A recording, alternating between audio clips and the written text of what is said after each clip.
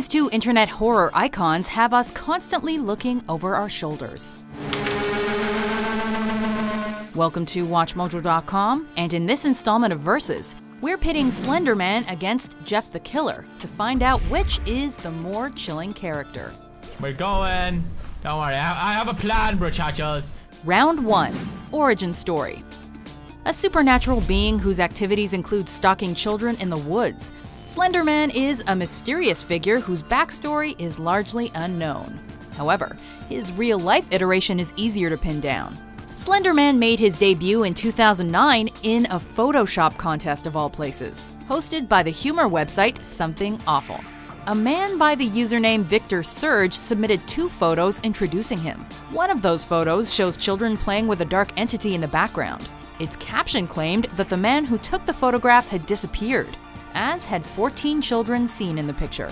Similar to Slenderman, Jeff the Killer originally started out with a picture. However, his origins are even more mysterious and unverifiable.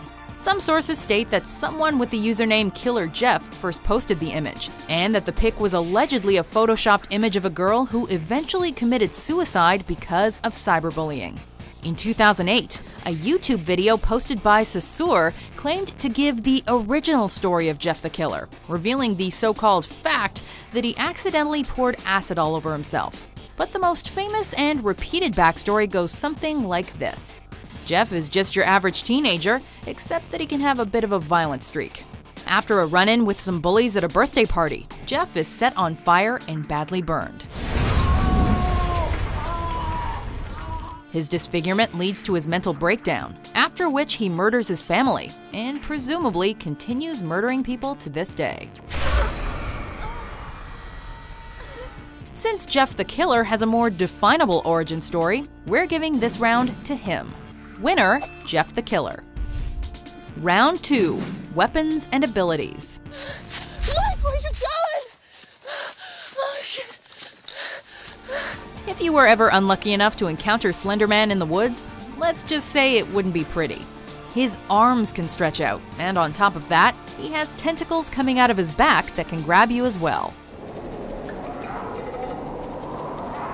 What's more, looking at the supernatural creature can drive people to a psychotic state, referred to as slender sickness.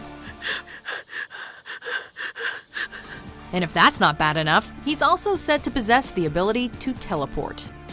For a teen, Jeff the Killer is pretty strong and agile, as evidenced by the fact that he was able to hold his own against multiple bullies at the same time. During another fight, Jeff was said to have killed one of the bullies by punching him in the heart, and he was able to yank a towel rack from a wall and beat another bully to a pulp with it. He's also demonstrated the ability to overpower adults when he stabbed his parents to death. So let's just say Jeff's not messing around.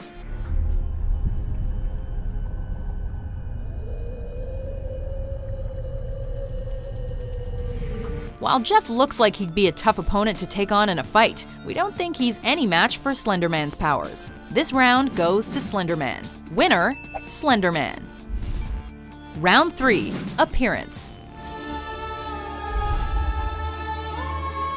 When it comes to appearance, it's kind of hard to explain, but there's not much to Slenderman, which makes it easier for him to blend into his background. In addition to the tentacles mentioned earlier, he wears a dark suit and tie.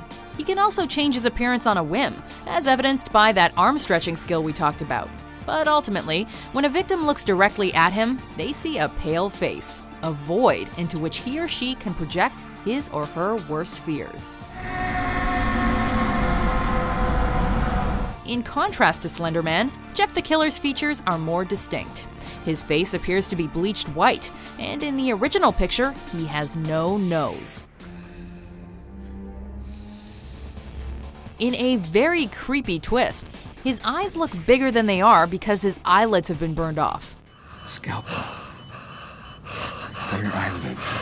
He also carved his mouth into a Glasgow smile, which has given him a hideous permanent grin. You wanna know how I got these scars? Admittedly, Slenderman's vague features have an eerie quality, but honestly, who cares? Jeff the Killer is incredibly freaky looking. So, he takes this round. Winner, Jeff the Killer. Round 4. Popularity with fans. Fans have written countless creepypastas about Slenderman, putting their own personal spin on the enigmatic figure. There have also been popular indie games based on the character, such as Slender, The 8 Pages, and Slender, The Arrival. Run, run, run, run, run, run, woman! And he also provided the inspiration for the Minecraft character Enderman. Web surfers have been freaked out by several online web series revolving around Slenderman, including Marble Hornets. But worst of all, devotion to Slenderman among fans has been so intense that it's even led to attempted murder. In Waukesha, Wisconsin, 2 12-year-old girls stabbed one of their classmates because they reportedly wanted to impress Slenderman. It was Morgan's idea to kill Peyton, to prove themselves, quote, worthy to Slenderman. Like Slenderman, Jeff the Killer has also been the subject of numerous short stories and pieces of fan art, and audiences seem to love the story. As of October 2016, a video by YouTube user Mr. Creepypasta, in which he reads the Jeff the Killer tale, has over 5 million views. Those cold, evil eyes. That psychotic smile. They'll never leave my head. However, while Jeff the Killer started out as one of the most popular stories in the creepypasta community, fans began to resent the tale and its titular character over time. According to tvtropes.org, because more creepypasta stories of better quality have started to pop up, the Creepypasta Wiki took Jeff the Killer off and put it on the Trollpasta Wiki, a sister site reserved for inferior creepypasta stories. However, in 2015, a remake of the Jeff the Killer story came out, with the intention to improve on the original and correct some of the problems that had been met with criticism. Jeff the Killer may have the views, but when you take into account the Wisconsin incident, Slenderman's clearly got the fans' passion. Therefore, Slenderman wins this round. Winner, Slenderman. Round 5. Scare Factor. When considering what's scariest about Slenderman, there are many aspects to choose from. Not only does this character tap into our fear of the unknown, it also freaks us out by showing us the effect the creature can have on various characters' mental states. Mike, where are you? I'm right here! Honestly, when you read a creepypasta about Slenderman, the fourth wall feels like it's being torn down, almost as if Slenderman is waiting right out there to stalk and terrorize you. Given Jeff the Killer's jarring face, his photo has been used in several Screamer videos. But perhaps the creepiest thing about Jeff the Killer is the fact that he tells his victims to go to sleep before he plants his knife into them. As with Slenderman, there's a sense of dread that Jeff the Killer is actually out on the loose looking for his next victim. However, there is one glaring weakness to the Jeff the Killer creepypasta. Many people have complained that his original story is so poorly written that it undermines any possible tension it could have elicited.